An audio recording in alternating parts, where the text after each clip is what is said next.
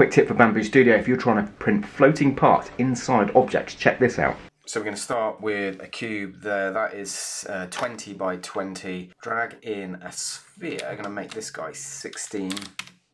Got 2 parts.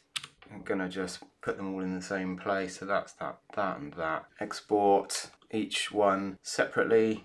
Export that one like so. So we go into Bambu Studio, drag in both of our parts. Would you like to create a single object with multiple parts? Yes, please. And then if you look at what that's created, that's given us one object with 2 parts. If I set this to be a different filament, which I've set as transparent, you can see that there's a sphere in the box. But if you slice that, what you get is this, where it appears to completely ignore the sphere. The reason for that is the order that the parts exist here matters. So you need to ensure that they are in the right order. So if we do that again, slice it this time, we get sphere in a box. So there you go. Top tip, sphere in a box, prints like that.